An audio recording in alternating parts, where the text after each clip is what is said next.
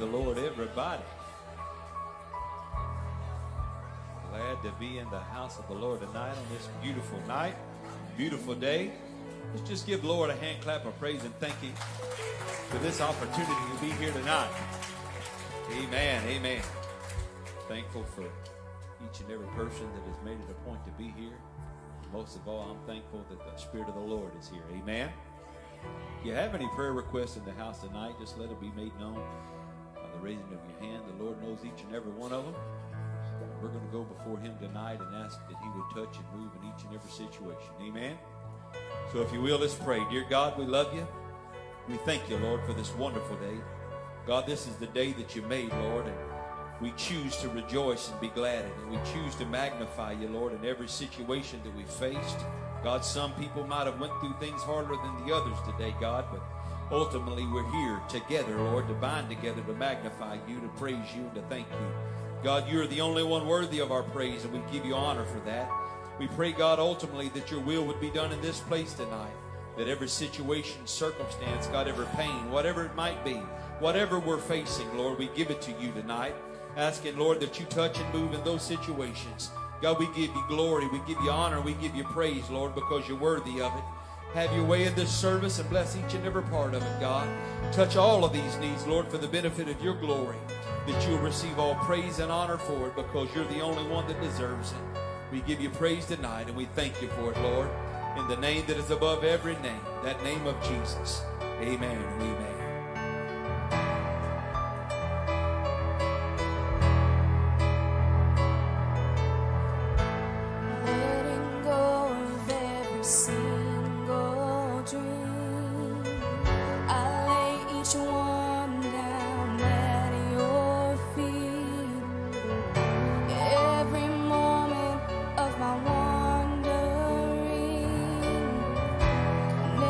Changes what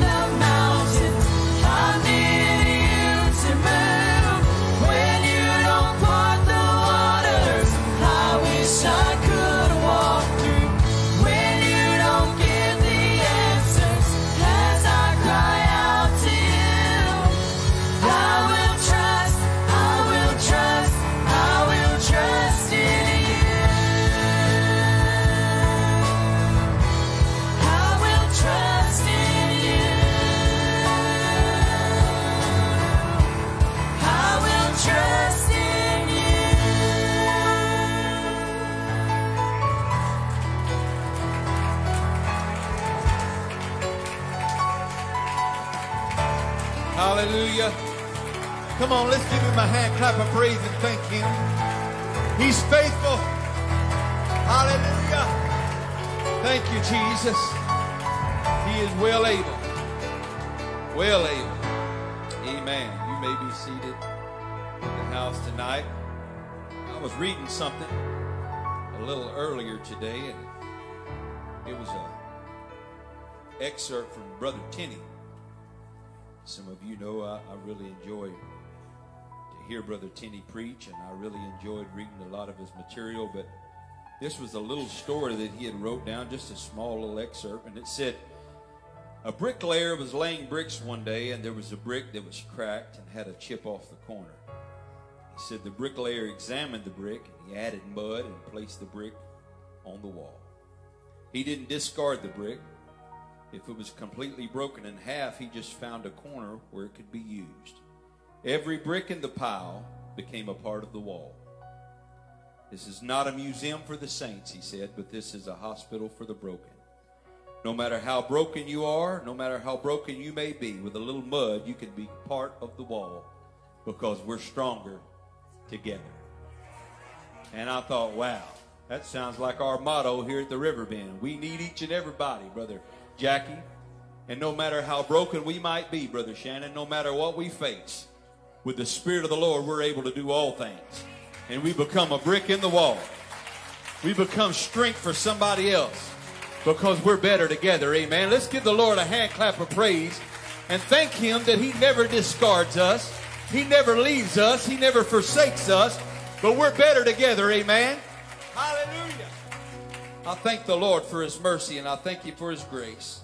Ecclesiastes 4:12. And if one prevail against him, then two shall withstand him. And a threefold cord is not easily broken. Amen. What a truth.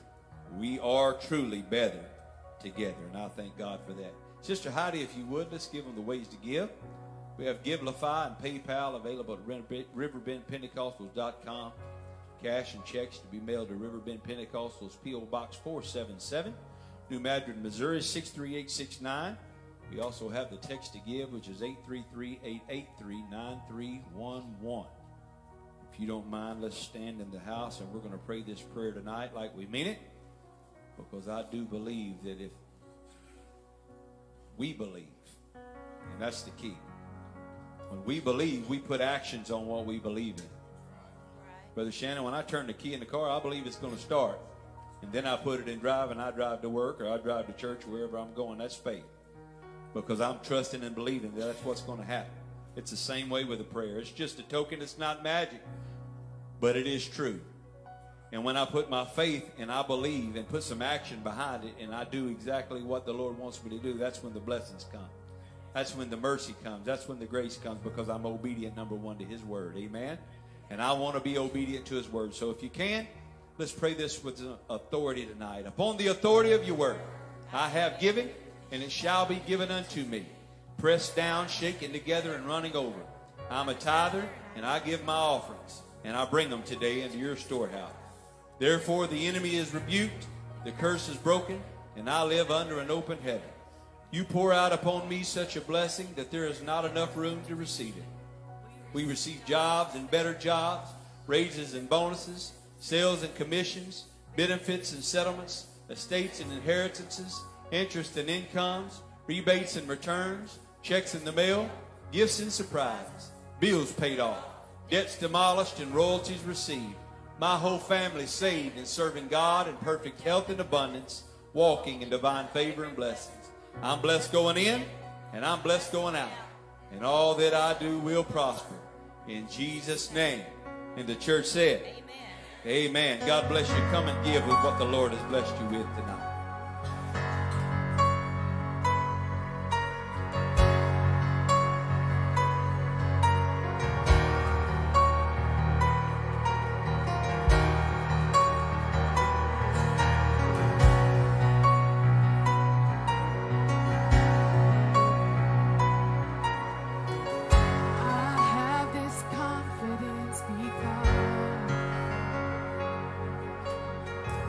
I've seen the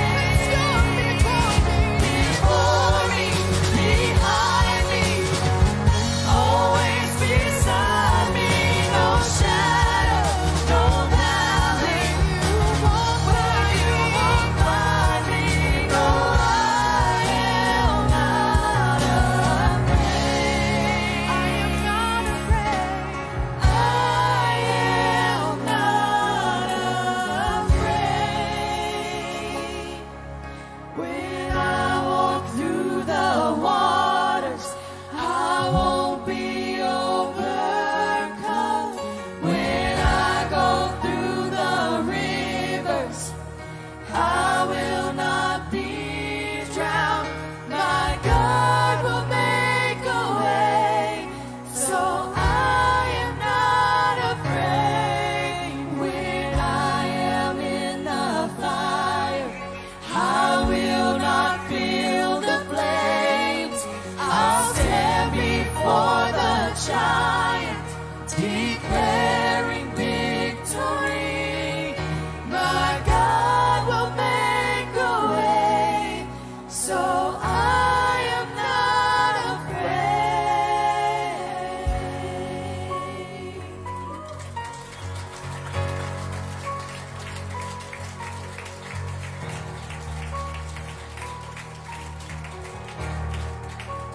Hallelujah.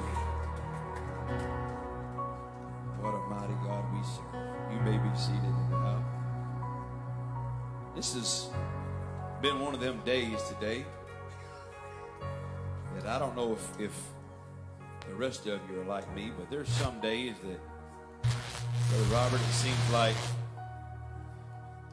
those and the cares of life have kind of got you shaken to the point where you just don't know which way to go. Then there's other days where it feels like the Lord is just right there beside you. And this has been one of them days, Brother Shannon, that no matter what we go through, it's like I turn around and He's right there. And I thank the Lord for that. I thank the Lord for what I feel in this place. There's like a deep moving of the Spirit in this place tonight. And I thank Him for that, because He's here. And where the Spirit of the Lord is, there's liberty, amen. There's freedom. And I can magnify Him no matter what I have faced today, no matter what I have been through, no matter if I look before me or I look behind me and I can't find Him. He knows the way that I take. But He is in the house tonight, and I am so thankful for that. I can't remember, me and Brother Tripp has talked about this, and I can't remember who said this, but he said, you are positionally perfect in your past. You are practically perfect in your present. And you are prophetically perfect in your future. Amen? That means no matter what we've been through, no matter how many times we've messed up or failed, God can handle each and every situation, every circumstance, and He's got a plan for each and every one of us. All we've got to do is get on board and believe we are who He tells us we are. Amen? And do the work that He set out before us. And I'm so thankful for the promises of the Lord, and I'm thankful once again for His Spirit that is in this place. And at this time, if we can have the Riverbend kids to come up. I love these babies. I know some of them don't want to be called babies. They're getting the big boy britches on. But this is a good bunch of kids. It's a good class when we're in the back teaching them, and I enjoy being back there with them. They teach me about as much as I try to teach them. And the funniest thing, I can tell them a story, Brother Tripp, a Bible story, man, and I'll have it mapped out the way I think I'm doing the best, and they'll remember some story that I tell them about my own life, how I got stuck up in a sleeping bag, or how I bumped my knee, or how I got lost in the woods, or something like that. And they'll always tell me, Brother Blake, you remember that time you got hung up in a sleeping bag, Brother Larry? I'm like, yeah, I remember that time. But I just want to impart something in them to let them know that God loves each and every one of them. And no matter how big or how small they are, they can be used of God. Amen? If you believe that in the house, let's raise our hands toward these children tonight and pray the blessings of the Lord upon them. Dear Lord, I love you and I thank you, God, that your word says, suffer little children to come unto me and forbid them not, for theirs is the kingdom of heaven. Lord, you have a soft spot for these children, God. God, they were created in your image just like we all were, Lord, but God, you love them and you care for them, and they're blessed of you, Lord.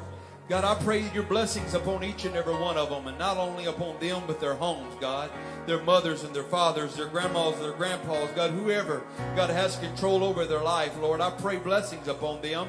I pray that you ensure and that you keep them and protect them, that your will would be done in their life, God, and I pray their hearts would be receptive to your word, God. I pray that Teachers, when they come in the back, Lord, that they would impart wisdom unto them. God, that they would teach them and they would hide your word in their heart, that they won't sin against you, and they grow up to trust you, Lord, and to believe that you're able to do all things. And we give you praise and glory, and we thank you for each and every one of them. In the wonderful name of Jesus, we ask it. Amen and amen. All right, boys, head on back. God bless you. Get Riverbend Ignited to come on up. And this here blows my mind. I guess I got a couple of mine in here, but it seems like they grow way faster than we want them to. And I look at them and I'm like, man alive. I got baby girls, and one of them's about to spread her wings and fly, I think, any day. But I got my other two that's hanging on. But it seems like the Lord is going to do a mighty work in these kids if they will allow Him to. And to me, that is the key, is to be available to allow the Lord to work in our life, Brother Richard. There's something special in these kids. I know sometimes they don't see it, they don't recognize it, they don't believe it. We got teachers here that see it in them. But most of all, God sees it in them. Amen? So if you don't mind, let's lift our hands over these young people tonight. I know it's rough being a young person, but God loves them. He cares for them, and I'm going to pray some blessings upon them tonight that God will use them. Dear Lord, we love you. We thank you, God, for your manifold blessings. God, we thank you for your goodness and mercy. We thank you, God, and we're asking, Lord, that you keep and protect each and every one of these young people, God.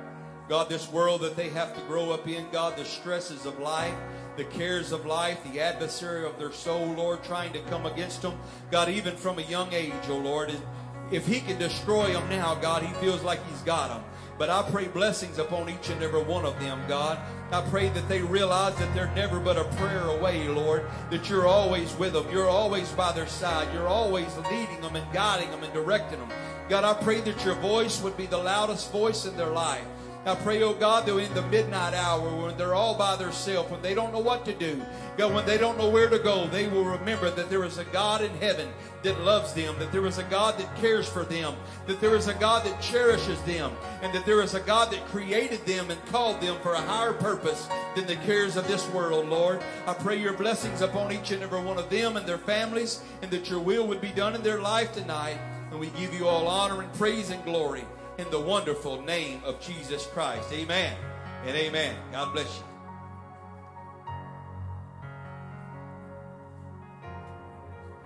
How many of y'all glad to be in the house of the Lord tonight? Amen. One more time as our pastor's coming, let's just everybody give the Lord a hand clap of praise and thank Him for His goodness and thank you for His mercy. Amen. God bless you.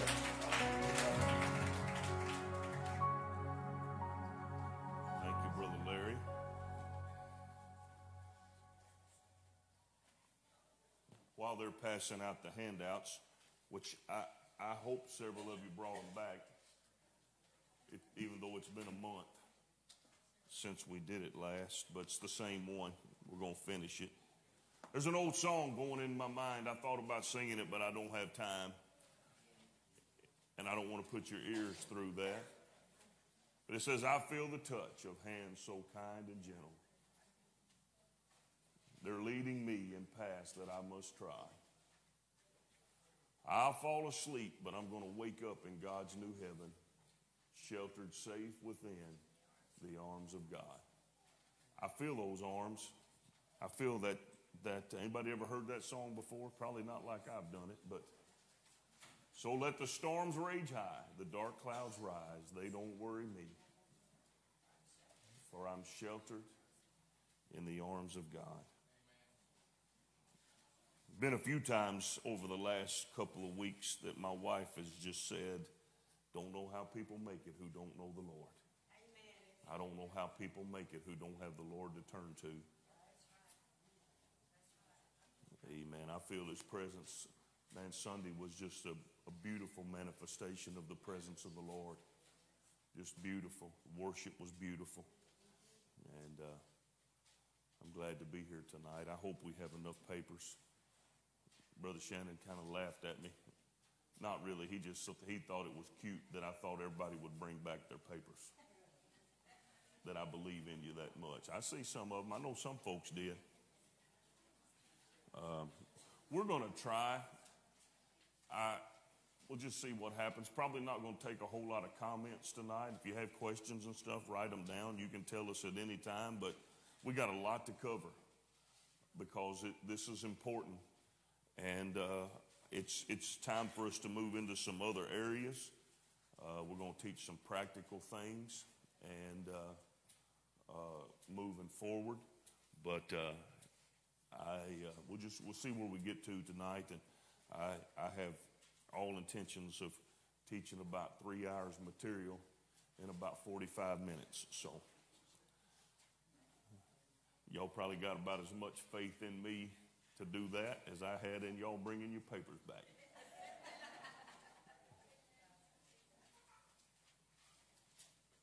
Hi, Connor. I'm glad you graduated to the grown folk class. You may want to leave after one class, but I'm glad you're here one time. Connor graduated. We had 5 graduate this year, and some more connected to us graduated. A lot of folks out sick tonight. Thank you, Brother Terrence. I count on you when I can't count on nobody else, man. Everybody left me, but man of God. Exactly enough, that's what I'm talking about. There, praise God. Yeah. Practical Holiness, Part 6. I'm happy to tell you, we had about 15, somewhere between 15 and 20 absentees of regular folks Sunday morning. And we had 164 in-house in the regular service Sunday morning. Isn't that great? That puts us well on our way. We want to remind you, if you're so inclined, we do have a building fund going. And I think the Lord's letting us know we better get with the program. Amen. And so 164 people. If we had our other folks here, we're 175, 180. And I mean, you're looking at 70% capacity. And when you get to 80, you waited too long. That's the rule of thumb. Because if you get to 80% typically, and you don't have a plan for moving forward, you actually start going backwards. We have had that happen before with our parking. We've had people show up for church and couldn't find a place to park, so they went back home. And I don't want that to happen, so y'all start carpooling.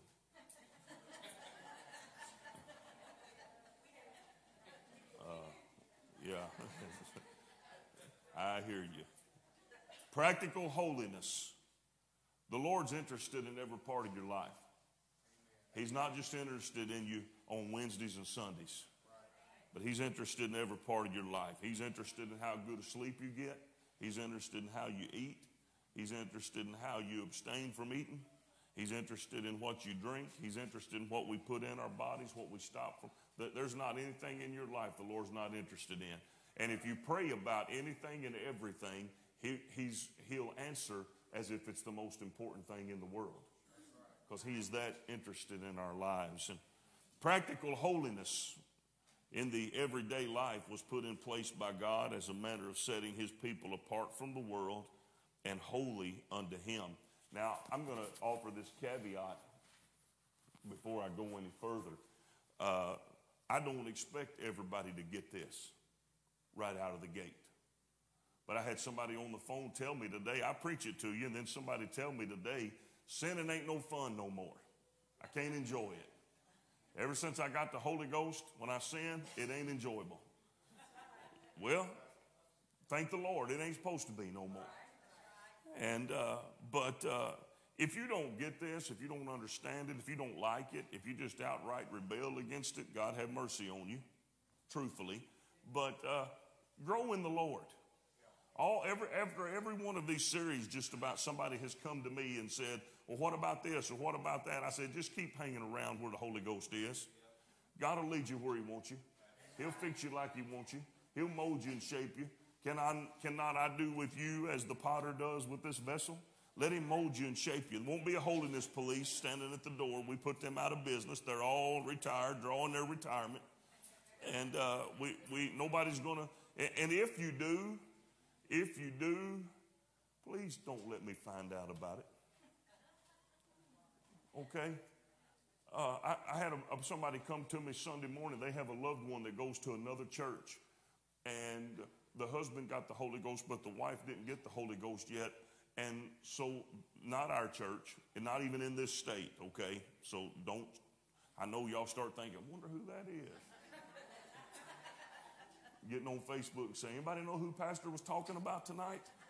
Tell us so we know how to pray.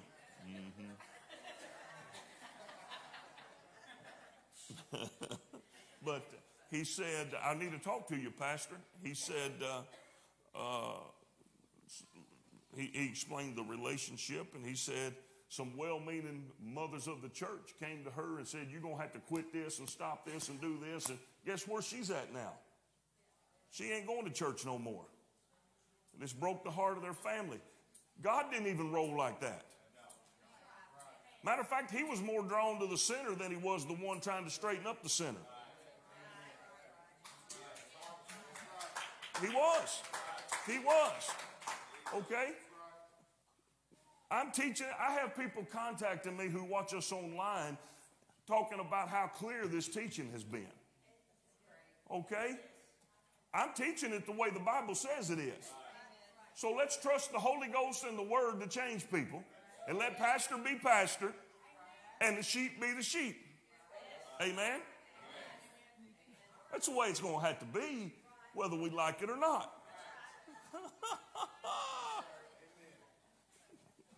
They're going to be saying, call Brother Bazzelli to come back or somebody.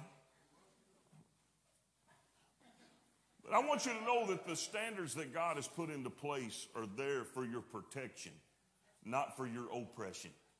They are to protect you. The boundaries of separation have been set and are to be observed in our lives because it's safe. Setting and observing the God-given boundaries of holiness and separation results in the creation of a safe place, because the same fence that keeps you in also keeps the trash out, the ungodliness out, the tricks of the enemy out. Brother Brian Kinsey said, holiness is designed to protect us while we grow. Holiness doesn't make you grow, but it protects you while you are growing.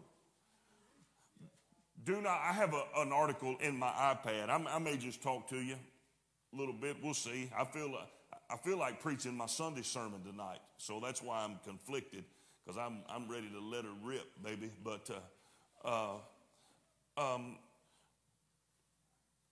God's got a plan for you. And I have a paper in my iPad that I copied 7, 8, 9 years ago. And it's called Moral Overconfidence.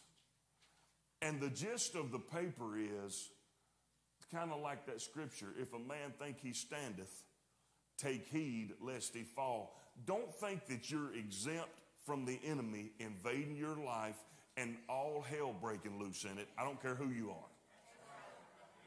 All right? And there are some safeguards that God has put in our life, anchors, if you will, some foundational benchmark checkpoints that we can go to and sometimes just grab a hold of them while the storm rages, and we're safe. Because there are several possible pitfalls and dangers awaiting us if we step past the boundaries that God has set. There are inherently a multitude of dangers waiting on those who cater to the lust of the flesh, which is, I want everything I see. The lust of the flesh, which is craving physical pleasure. I want to feel good. The lust of the eye, which is, I want everything I see. And the pride of life, which says, I'm all that in a box of Cracker Jacks, and you wish you were like me. Pride in our possessions and achievements. We're talking about adornment and ornamentation tonight. In the United States, more money is spent on beauty than is spent on education or social services. It's a fact. Tons of makeup are sold every minute. Statistics say 1,484 tubes of lipstick and 2,055 jars of skincare products are sold every minute in the United States. I didn't send this to Sister Heidi. I wish I had, because it lost some of its effect. But Leo Tolstoy, who I ask you if you've ever heard of him, if I told you his opus, his landmark work, you probably have heard of War and Peace. Anybody heard of that? Tolstoy wrote War and Peace. It's about this thick of a book. But anyway, here's what he said in his book, Childhood, Boyhood, and Youth. He said, I was frequently subject to moments of despair. I imagined that there was no happiness on earth for a man with such a wide nose, such thick lips, and such tiny gray eyes as mine. Now, I read that when we met last and talked about this. So guess what I did this week as I was preparing for this? I Googled him. Dude was good looking.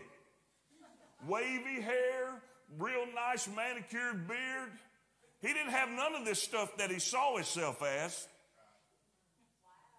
Honestly, I was expecting to see the Hunchback of Notre Dame or something. Really.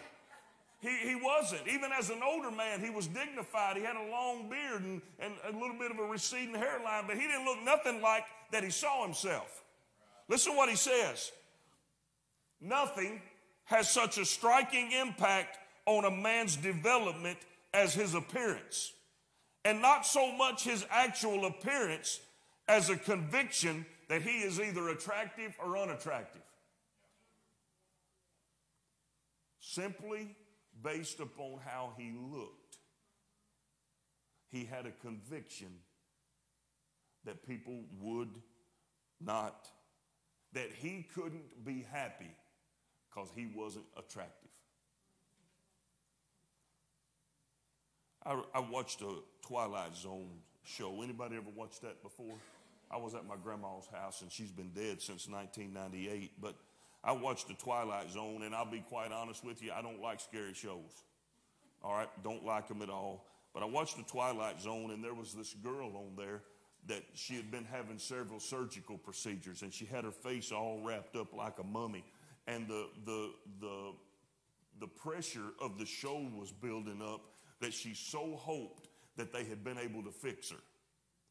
So finally, they unwind her face, and when they get done, she's like Jane Mansfield or something. I mean, she was gorgeous. She had the most beautiful hair, and I was like, what's the deal?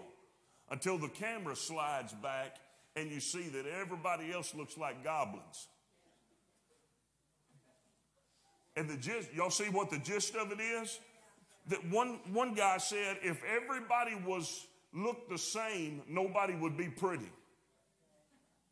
Or nobody would be ugly either, for that matter. But the truth is, this is a perspective that has been taught to us.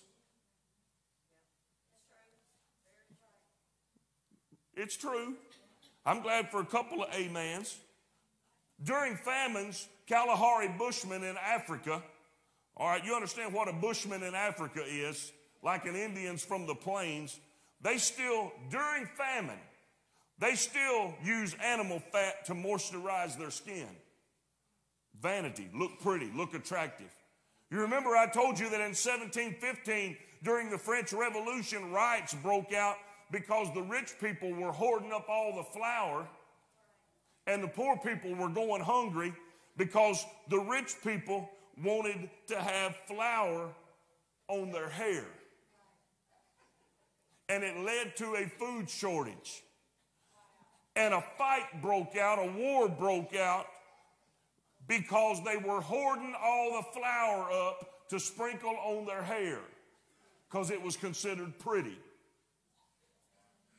During 1996, and I know it's a little dated, but during 1996, a reported 696,904 people in the United States underwent voluntary aesthetic surgery. You know what I mean by aesthetic surgery? Something that you could see on the outside they had operated on to make it prettier or enhanced.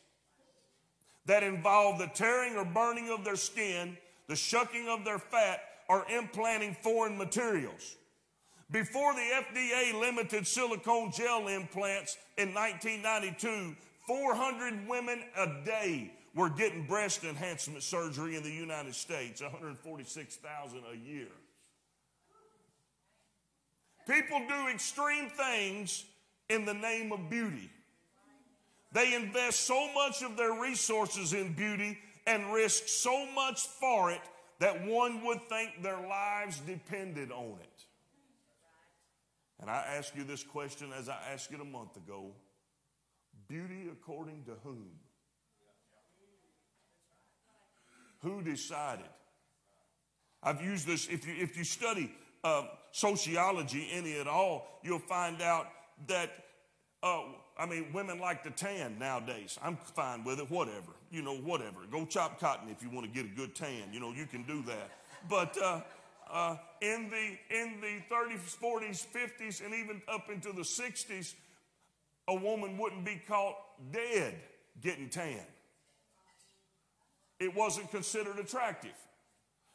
There was also a time when Marilyn Monroe came out, it became attractive to get a little heavier.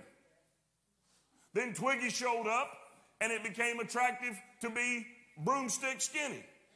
That's what everybody wants. The truth is that the fickleness of a person's taste, a person of influence's taste, determines what everybody thinks is attractive. I'm happy we got the Bible. Okay, everybody all right? I got that book I got those statistics from a book I bought called by a lady named Nancy Etkoff. It is not a religious book at all. It's more of a social book, but the name of it is Survival of the Prettiest. 1 Timothy chapter 2, verse 8, 9, and 10. This is the Bible method. I'm gonna talk about how men are supposed to behave for just a minute, though we could unpack it in much, much more detail later on. But it says in verse 8, I will therefore that men pray everywhere. You're supposed to be connected to the Lord, lifting up holy hands without wrath or doubting. Now let me break that verse down for you real fast. Lifting up holy. That word holy means under a divine or sanctioned by divine law. Okay? Lifting up holy hands. Hands represents the instruments used to accomplish our purpose, our plan, our intent. So we are to surrender ourselves to the Lord, men, in our purpose, our plan, or our intent. And our lives are to be sanctioned by divine law. Look at this. Without wrath or doubting. I told you we could unpack this a whole lot more later, but I'm not going to. With wrath, I got to look at what I wrote down here because I want you to see wrath, grudges. That's what wrath is. Settled anger. It means you have established a contrary opinion and you're not backing down off of it. It's something that's brewing inside of you. Men, are you hearing me? Okay? And doubting. Okay? Doubting. Are you ready for this? This is what that means. Being the source and sustenance. What does that mean? Anybody? Yeah, exactly. Source is the start of it. Sustenance keeps it going. That's what it's saying, men. The source and sustenance of disunity. Doubting. We had a word for that when I was coming up. You know what it is? Ornery. Ornery. Which means you're against everything, against everybody. Men, get that out of your spirit. Okay? It's not cool to be contrary. It's not cool to act like you're smarter than everybody else, because you ain't. Praise God. Okay, let's go to verse number 9. Everybody all right with verse 8? You saw that? I'm supposed to present myself and behave as a man under divine edict all the time. There's not a time when the Lord says, let you have an off day. Go and be a jughead. It's not happening. In like manner also that women adorn themselves in modest apparel, with shamefacedness and sobriety, not with broided hair or gold or pearls or costly array, but which becometh women professing godliness. He's not talking to women that make no claim to be godly. But if you claim to be godly, there's a way you're supposed to live in according with that. Amen?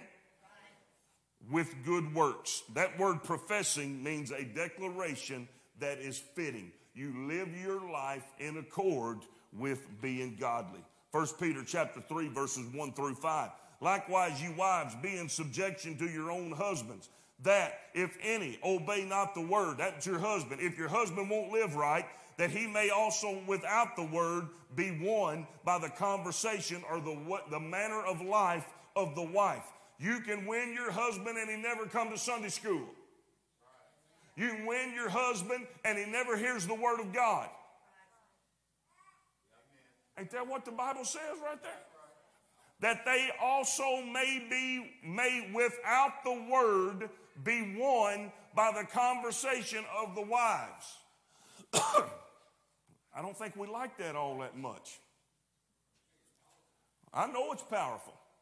And I'm going to tell you what, Brother Josh, this may run off a whole bunch of folks that ain't here and some watching on TV glad they ain't here, but I'm telling you right now, this is a key to peace in your life. Get it right. Okay. I ain't scared. I feel the opposition rising up, but I'm not scared. Because I'm standing up on the word of God. Okay. I got to get to moving. Y'all ain't made one comment, and I'm still not going fast. Here's what. While they behold your chaste conversation coupled with fear. That fear is your respect toward God. You respect the Lord too much to behave out that which is inappropriately. Okay, verse 3. Whose adorning, let it not be that outward adorning of plaiting the hair and of wearing of gold. I'll just say the plaiting of hair spoke to the custom of they would weave gold and jewels into their hair. That was plaiting of the hair. That's not just braiding it, you know, with the locks of your hair, but they would wind jewels and gold and stuff all through their hair trying to make a statement. And the wearing of gold or the putting on of apparel. Whose adorning, let it not be that outward adorning of plaiting the hair and of wearing of gold and of putting on of apparel. But let it be the hidden man of the heart in that which is not corruptible, even the ornament of a meek and quiet spirit, which is in the sight of God a big deal.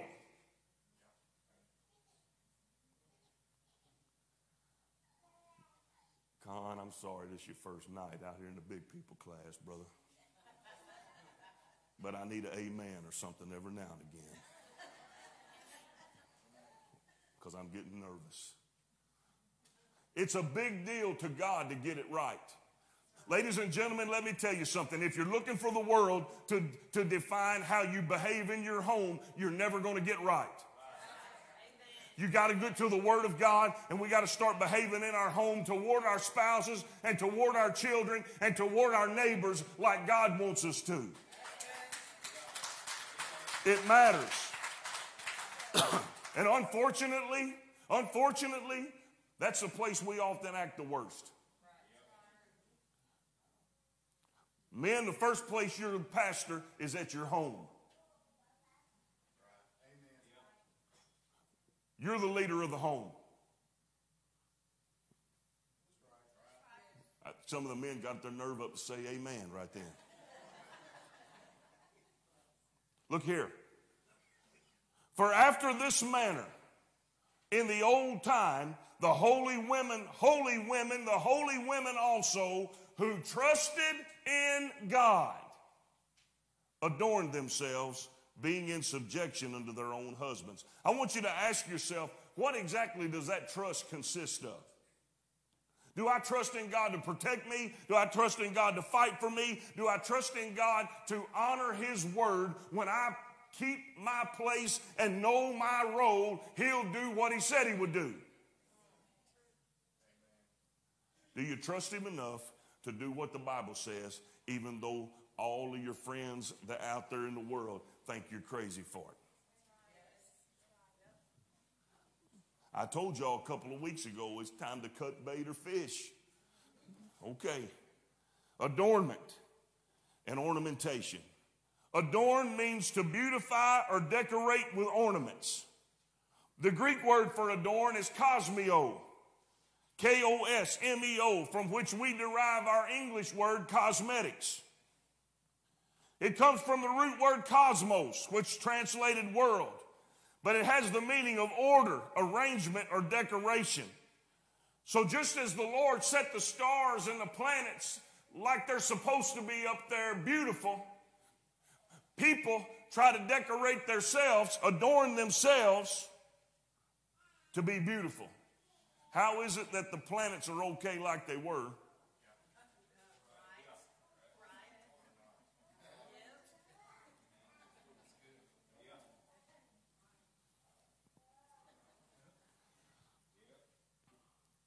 So just as the attractive and orderly arrangement of the stars adorns the world, so humans can adorn themselves. But the Apostle Peter and the Apostle Paul make it clear that the way women often desire to adorn themselves is in direct opposition to the way God desires for them to adorn themselves. Now, our text verses are two very clear passages, and I'm trying to read this because I don't want to mess up, because I've studied it and studied it and studied it and studied it, but I got to stay locked in. Our text verses are two very clear passages in the New Testament that deal with adornment and apparel for Christian women. Boy, I felt something in the spirit right that minute.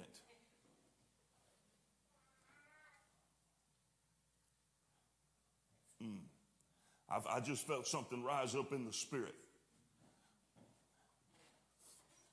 The Word of God is true.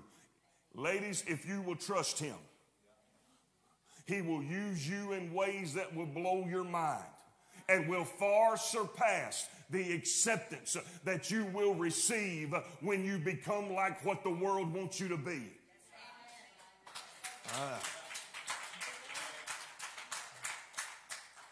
I can't believe I'm about to say this. Anybody got Yahoo as their homepage? Ain't Nadine does. Oh, there are a few more. Yahoo's my homepage. And it's had an article on there every day this week about how miserable Kim Kardashian is.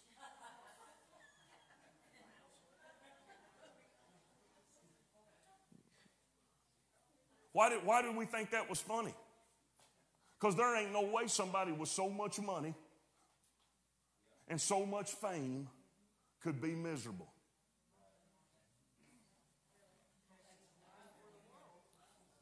But no, think about that just a minute. We laughed at it. I'll tell you what I felt when I read it, validated by the Word of God. Because fame ain't going to make you happy. Money ain't going to make you happy. Pretty ain't going to make you happy. You're not going to be happy chasing the world's idea of what's right. I feel the Holy Ghost in this house right now. I feel the power of God moving in here. The Lord is not going to let the ungodly, rebellious, immoral spirit rise up and squash out the power of the Holy Ghost. We're going to preach truth. We're going to declare truth. We're going to live it. We're going to love people. I said we're going to love people. We're going to love them with the love of God. But Paul said, have I become your enemy because I told you the truth?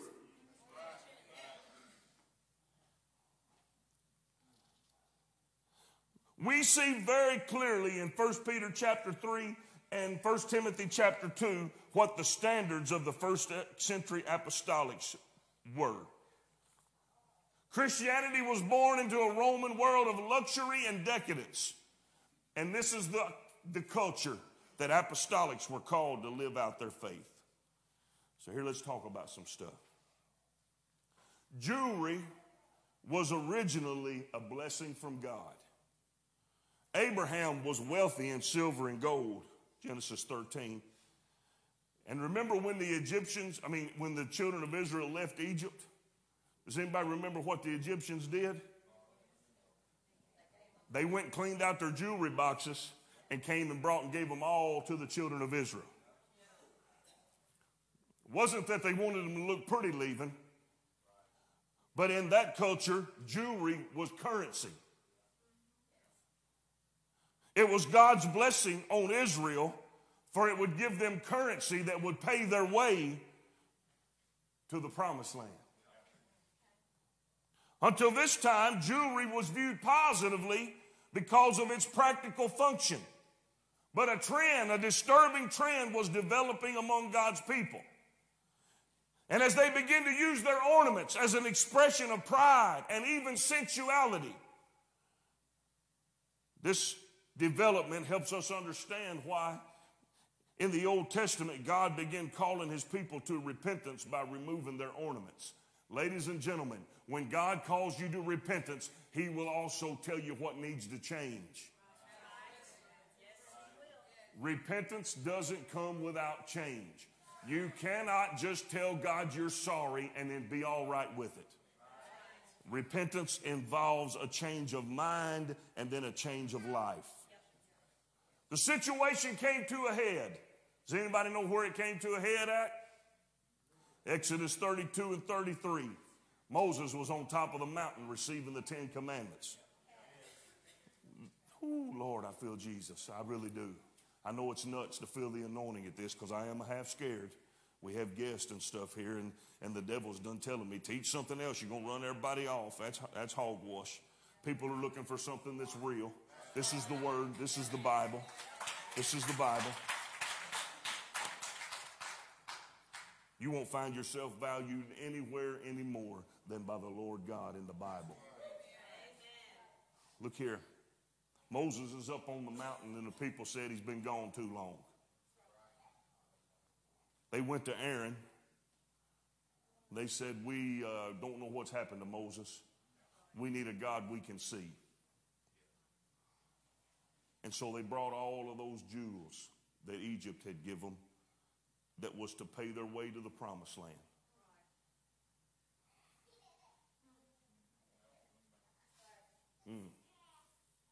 Do y'all feel that? Oh, the Holy Ghost is moving in this house. The booty of Egypt was now brought, and they gave it to Aaron, the high priest, to make them a God they could see. The blessings of God had now become idolatry.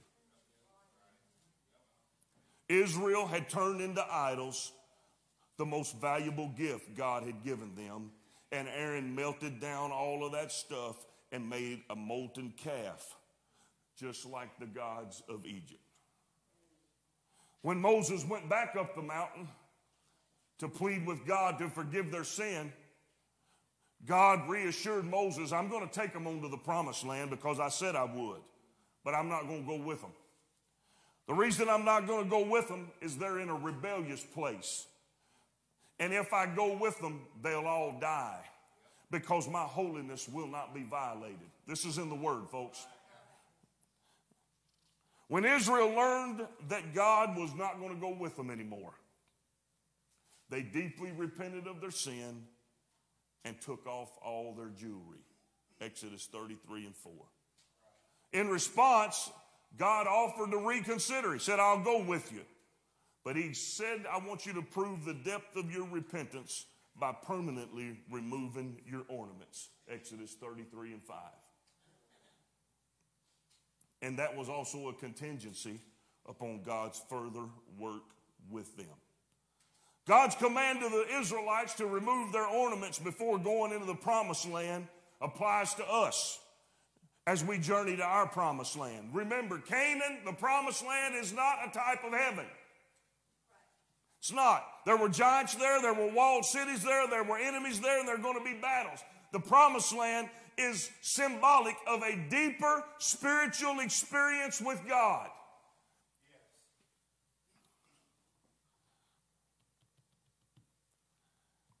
I talked to somebody this week. They're here tonight, but I'm not going to point them out. Matter of fact, I ain't going to look at them.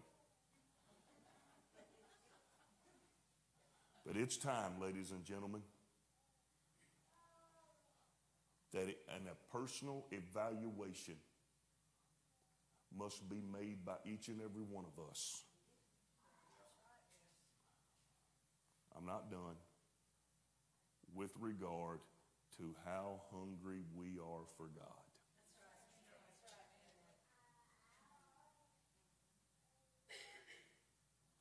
How long has it been since you craved being in His presence? How long has it been since you woke up in the morning and all you could think about was getting a hold of God? Nothing in the world mattered. Nothing mattered. The job didn't matter. The family didn't matter. The kids wasn't going to starve if you didn't fix breakfast for them. Tell everybody, get yourself ready for school, get yourself ready for work. There ain't nothing in the world that matters right now except I got to get in the presence of the Lord. I tell you, I felt under powerful conviction this week. And I got it interjected. I wrote it in my notes right there.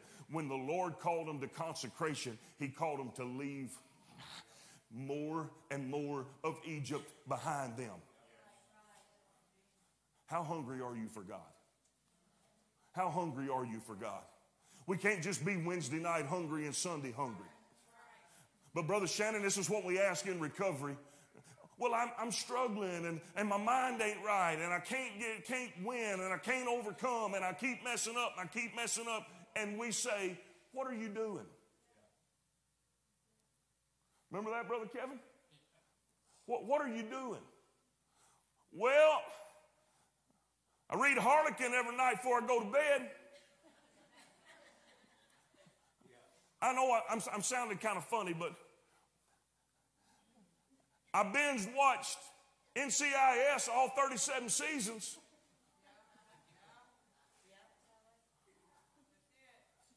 I've been on Facebook 97 days in a row. What are you doing? I know this is holiness, but you want to know the ones that get mad about holiness or the ones that ain't doing nothing for the Lord?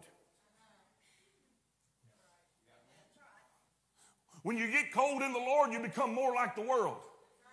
And you start craving the... Why do you feel like that when I'm feeling down? Listen to this. This is something that's been told to me. I'm not making this up. When I'm feeling down, when I'm feeling discouraged, I just go get my nails and my toes did and I feel better. You got the Holy Ghost, for goodness sakes. Listen to me, ladies and gentlemen. Is that all we want, is just to feel better for a little bit? I don't want to just feel better. I want to change my world. I want to lay hands on the sick and see them recover. I want to teach Bible studies and baptize them Sunday, Monday, Tuesday, Wednesday, Thursday, Friday, and Saturday. I'm not happy staying like we are. We need more. We got to get hungry. We got to get thirsty. And we got to tell the Lord, take this whole world, but give me Jesus.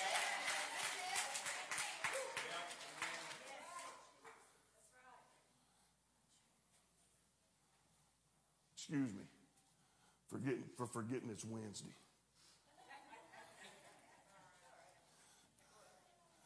How hungry are you for God?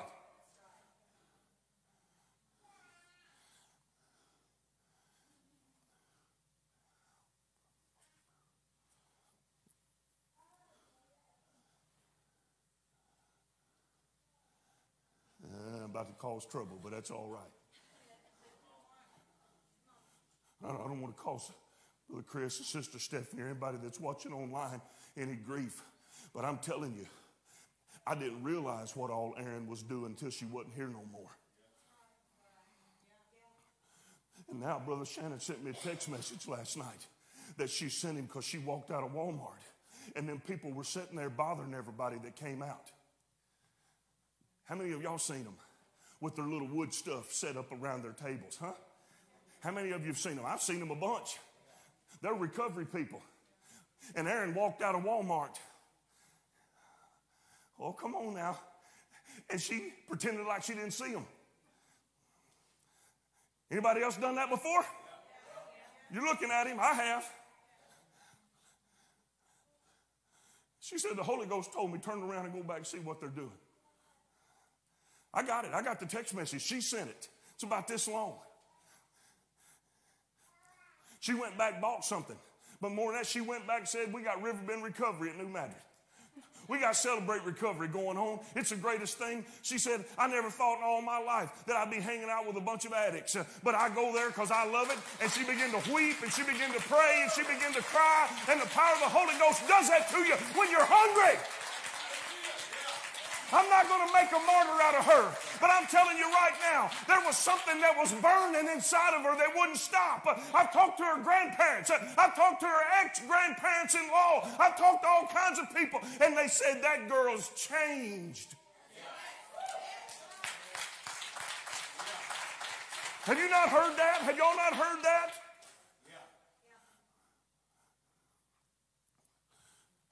It came from hunger. I got a whole big long list of text messages that I'll never forget. I got them saved in a special place. How hungry are you for God? I feel somebody right now in the Holy Ghost. You've been asking yourself this whole time, I just don't know if that's necessary. You know what? I don't care if it's necessary or not. If it stands between me and the fulfillment of what God has for me in my life, let it go, baby. Turn loose of it and let it go. I can't have no pride active in my life. I can't have no immorality active in my life. I can't have no sensuality active in my life. Because I don't care how sexy you are tomorrow. 5 years from now, you are not going to be that pretty.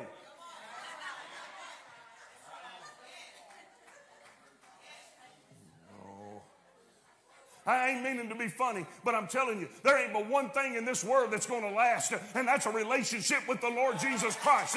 You can be the same when you're 100 as you are when you're 5. When your faith rises up, and God can use you every day of the week. God can use you on the job. God can use you in your family. The only thing that's going to last is a relationship with God.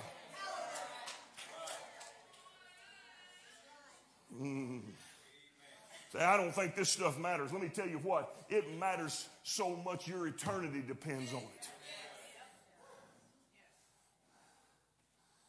Oh, Lord. When God instructed Moses to take up a free will offering so they could build the tabernacle, the top of the list was gold. He didn't force it from them, but the suggestion was conspicuous. Because they brought bracelets and earrings and rings and tablets, all jewels of gold to the Lord, Exodus 35 and 22. And then on their own, he didn't call for it, on their own, they said, in Numbers 31 and 50, everything we get from every enemy we defeat, we give it to the Lord. Whatever man hath gotten of jewels of gold, chains, bracelets, rings, earrings, and tablets, Numbers 31 and 50. The Old Testament reveals a growing trend against jewelry because for every time God's people begin to possess it, it led to a spiritual decline through pride, sensuality, or idolatry.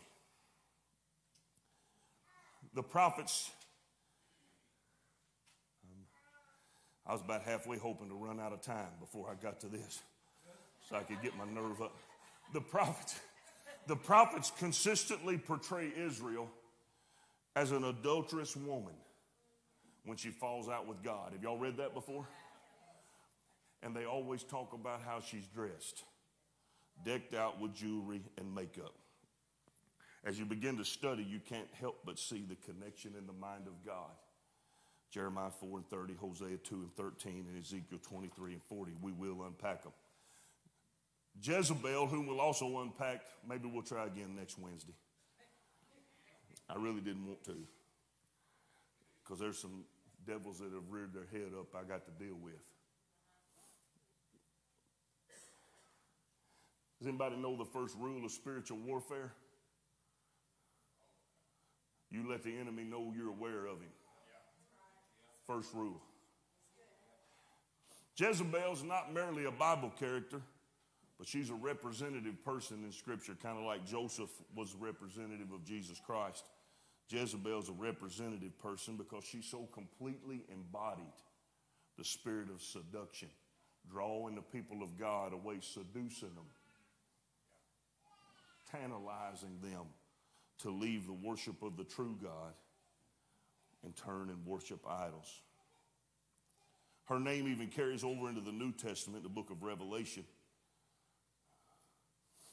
Revelation 2 and 20, to express God's anger and revulsion at that conduct. We're going to unpack it. Jezebel not only dealt Israel a crippling spiritual blow, but her spirit kept working even over in Revelation, trying to infiltrate the church of Thyatira and cause that church to fall under God's judgment.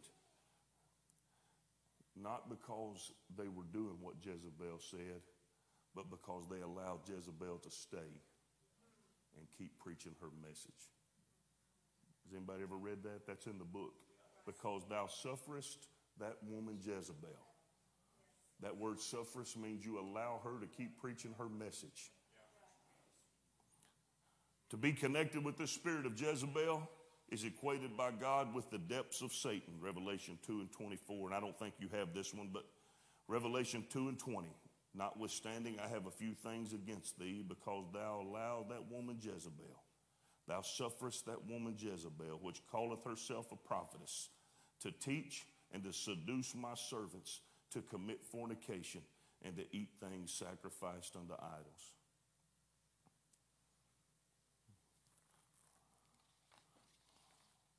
Let's finish up. We will finish up next week. Stand with me. I don't know why I'm worried I'm making the schedule.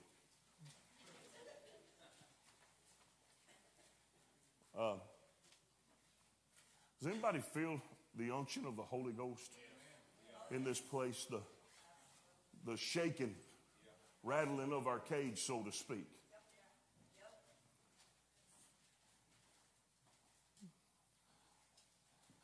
Does anybody know anybody that does singing lessons? Anybody know anybody? I want to start taking some. Shut up, Larry. That dummy said me too. Listen. He was just begging for compliments, Ash. Ain't that what he was doing? There's an old song that says, when peace like a river attendeth my way, when sorrow like sea billows roll, whatever my lot, thou hast taught me to say, it is well with my soul. Nothing else matters. Nothing else matters. But can you say, it is well? Long haste the day. I love this verse. When my faith shall be sight, when the clouds be rolled back as a scroll, the trump shall resound, and the Lord shall descend. Praise the Lord, O my soul. Is it well with your soul? How you present yourself declares your wellness in the Spirit. I prayed it this week.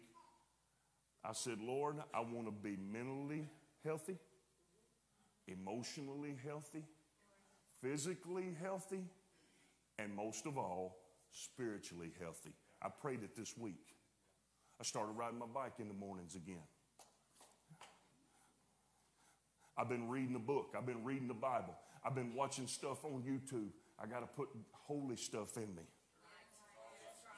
because I can't be lost. Brother Terrence, I don't want to go to hell.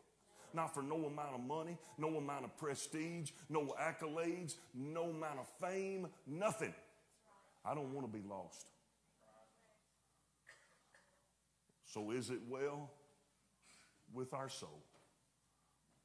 This matters, folks, because it reflects our spirit and our attitude and our desire. Our desire. And the psalmist said, and I'll quit preaching, one thing have I desired of the Lord, and that will I seek after, that I may dwell in the house of the Lord all the days of my life, to behold the beauty of the Lord and to inquire in his temple. Where better than in the presence of the Lord? We want to pray for some requests. Brother David and Sister Sharon both are sick tonight. Sister Maria is sick, and then she texted me, and Kathy is in Mexico on vacation and came down with a kidney stone, which she has chronic ones. Said, please pray that she can pass it and be all right. Brother Brenton and Brother Logan are both needing prayer.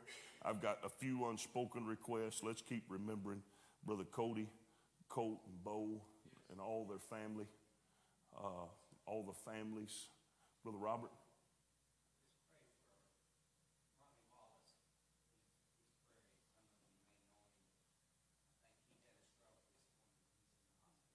Ronnie Wallace. Let's pray for him. Yes, ma'am. Yeah. And they're shipping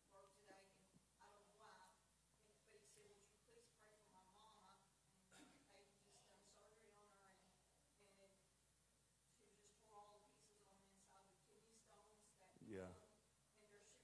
right now to Memphis, and he said, would you please pray for my mom and Aunt Carol? We will. I promised him we'd have prayer tonight. We will. Would there be anybody else? Yes, ma'am. Donna Berry, she has double vasectomy tonight. We'll remember her for sure. Yes, ma'am. Yes, ma'am. Yes, ma'am. Oh, yeah. Yeah, Chuck Palmer passed away this morning. And, yeah, I think it was this morning early, last night, yeah.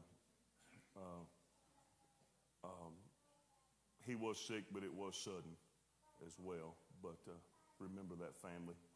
Very, very prominent family here in town. And he's been good to us. Yes, ma'am. Yes. Let's remember Sister Amelia's family as well. Let's pray. Last check I saw, has anybody looked to see how many people watched Aaron's funeral today? Last check I saw was over 3,800 people have watched her funeral on Facebook. Did y'all see that? Everybody see that? Oh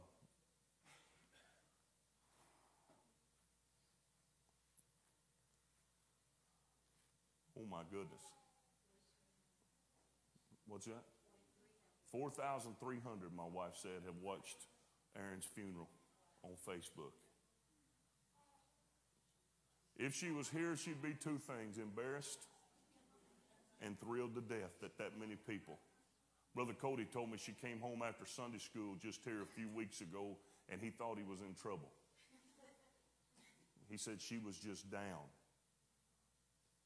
And they got on the couch, and she just laid across him and began to just weep. And she said, I'm so scared my family won't be saved. I'm so scared that they're going to be lost. How long has it been since we wept over somebody's salvation? Huh?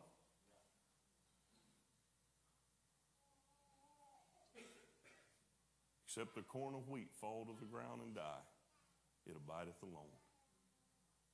But when it's planted, it will bring forth a harvest. That little gal's message is going to keep being preached. She was not perfect. Nobody's trying to pretend like she was perfect, but she wanted to be. She wanted to be holy. Like poor little old Bo has caused all kinds of problems. Because she heard that I want to be holy stuff, and she tells people like when they ain't holy that they better get holy or they're going to go to hell. That's a true story. Yeah. So y'all pray everybody's strength in the Lord. But y'all know God's been good to us, don't you? Let's just thank him. and pray over these requests. God, in the name of Jesus, we love you. We praise you. We thank you for your spirit, for truth, the word of God. I pray for every request that we mentioned tonight. I pray that your mercy will be extended. The blood of Jesus will flow. You took stripes on Calvary that we might be healed. I pray against every sickness, every request, every name that was mentioned.